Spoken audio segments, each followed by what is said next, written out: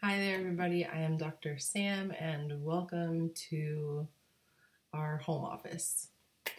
I've decided that I wanted to kind of come on and talk about some of the things that I've been using throughout this lengthy quarantine to sort of keep my own sanity.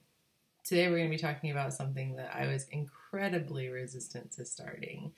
I'm talking way before quarantine, probably going back to like 2014.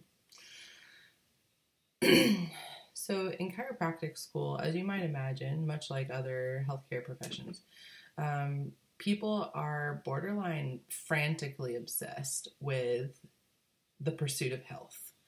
And so as a product, people get into like weird diets, they get into like strange supplementation, they're doing like weird things with their water, they're doing weird workouts. And I mean, you can be skeptical if you want, but I think the coolest thing about that is like what I've learned is that someone's always going to come into you and they're going to say, have you heard of this? Because I love it. And you can be like, yeah, I've heard of that. That's pretty awesome. And so when I was in chiropractic school, the things that were probably most popular were keto, which I did, ferments, so like making your own sauerkraut, making your own kimchi. I freaking love kimchi. It's probably one of my favorite things ever. I don't eat it as often as I used to, but man, is it good, especially when it's like super spicy. Sourdoughs, kombucha was like huge. So I was very resistant to those things because in my mind, just kind of a little bit of background for you, I'm from the South, and so I was raised to think, and I suspect that most families in the South don't think this, but here we are. I'm telling my story. I was raised to believe that like anything less than like medium well done was going to give you a foodborne illness, that like runny egg yolks were going to kill you, sushi was going to kill you and give you brain parasites, which apparently isn't far off from true, but like not very likely. That like anything that wasn't charred to a crisp was going to give you some sort of intestinal disease. So yeah, that's sort of my background. And so I've always been really resistant to doing any sort of fermented item. Ironically, not because of the theoretical alcohol production, but really because I didn't want to get sick. And then, call it what you will. I've actually had many conversations about whether fermented food items are vegan or not, because it's mostly, it's a lot of bacteria. I'm happy that most vegans do not consider fermented items to be animal products, because fermented foods are really, really good for you. So I'm still very resistant to making my own sauerkraut, which means I pay an exorbitant amount of money for like the not commercial, but found in like the natural food store sauerkraut, and then I'll go through it in like a week and then not buy it again for a couple more weeks or months. But so with sourdough, the thing that always gave me a lot of anxiety was that I didn't want someone to give me a starter, because starters tend to be aged, and that, I mean, there's a lot of controversy on whether the age of a mother really matters. A mother or a starter. I tend to think that the older starters are cooler. I mean, they have a tradition. They've passed through many hands. You know, it's kind of cool.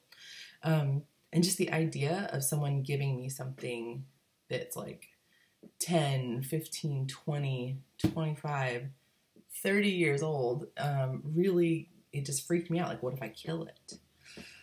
So, strangely enough, amidst the toilet paper fiasco of 2020, which I hope to God in a few years when someone else is watching this, they're going to be like, what the hell is she talking about, the toilet paper fiasco?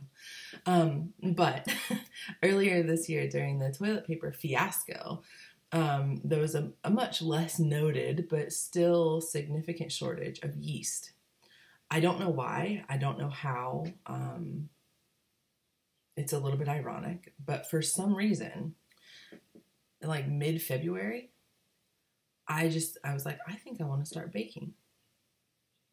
And I bought an entire like jar full of yeast. I'll come back to why that's funny in a little bit. But I baked some braided bread, and which I love to do a couple of times a year, um, and I just kind of went on with life, and I didn't think very much about it. So in comes coronavirus. Our office stayed open the entire time.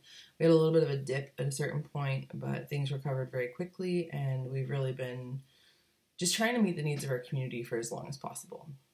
So essentially, with that role, like in the chiropractic world, we do have a bit of a different relationship than you would have with like a primary care provider or with your medical doctor. And the reason that is like super simple. I mean, you can put personalities aside, you can put like intentions and conversations aside. We just see people more frequently, at least hopefully, more than a person sees their medical doctor. So therefore, we really have the opportunity to get to know someone a little better.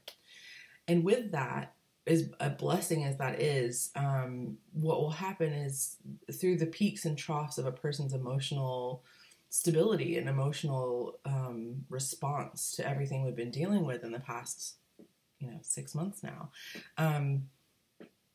we are empathetic. We tend to carry that after that patient leaves, after the tears are shed, after the fear is just expelled. When that patient leaves, we kind of carry that with us. And so historically, what we would do is my husband and I would travel. So we would go on weekend trips. We would just get out of town for a little bit. And that's not exactly been very easy to do since coronavirus started. And so I was kind of left with feeling this need to sort of detach from the stresses of work, to detach from the stresses of knowing that my child is not getting really any social interaction at all, and really kind of trying to find something that gave me peace and made me feel good about myself. So actually that's going to be what all of these are about, like things that I have done during coronavirus that have made me feel better. So, in the middle of June, I guess it was the beginning of June, I was actually doing a pickup from one of our friends who was giving something to Teddy, and she was like, I put something in a jar for you. And I got there and I immediately knew that it was a starter. And this person's starter is about 35 years old. And I literally I was like, I could just leave this here. I could make it look like an accident. I don't have to take this with me. But I did. So I brought it home with me, and it was in a tiny little jar. So I immediately moved it to a bigger jar. And I felt like a new mother. I watched it all the time. Little break there. I watched it all the time. I ended up joining a Facebook group about keeping it alive. I was texting this friend probably 3 or 4 times a day. I just didn't want it to die.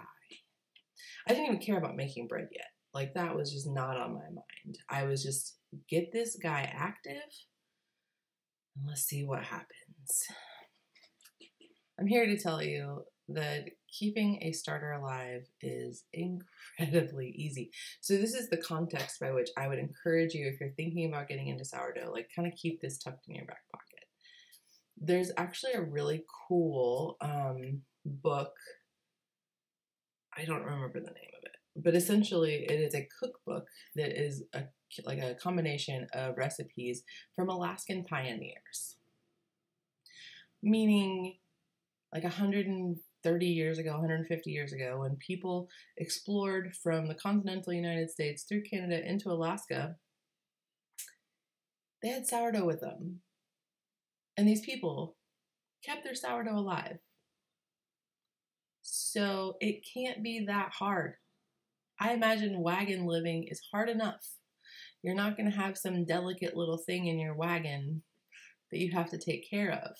I mean, I guess babies count, but I would say on top of all the responsibilities of staying alive, a sourdough starter with a huge responsibility is probably not one of those things. So my 2 weeks goes by. It's recommended that you let it get nice and stable before you bake. And so I made my first boule, and I never looked back. I became obsessed. I was cooking a lot of sourdough, way too much sourdough at a certain point, like 4 a week.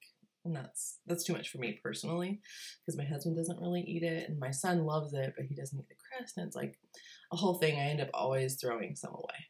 So I've slowed down, and I probably cook it like once or twice a week. And my obsession for the past 2 to 3 weeks has been avocado toast. So I've started making it in a loaf, a nice smaller square.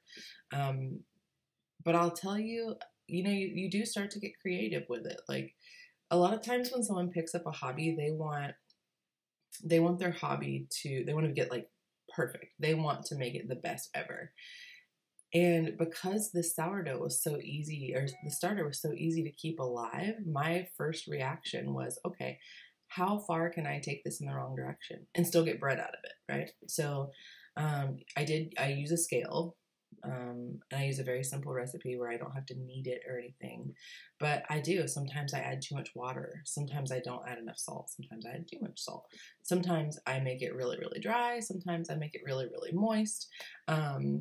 And I just like let it go and let it do its own thing. And I'll tell you, I've only thrown out 2 bowls in like probably 40 to 50 loaves. And one of them wasn't really the sourdough's fault. I thought the starter was active and it wasn't. And the other one was because I left the oven at 550 for an hour instead of 450. So essentially what I'm trying to say is that I thought sourdough was going to be this like huge responsibility. And I thought, much like everything else in my life, I thought that if I started doing it, that I had it to be perfect. And now I know that that's just not true. It's been a really beautiful practice for me. It's something that I get to do before my son wakes up. And it gives me a lot of peace. I'm thinking about starting to add in some herbs and add in some cheeses and stuff, but right now I'm obsessed with my avocado toast and a poached egg.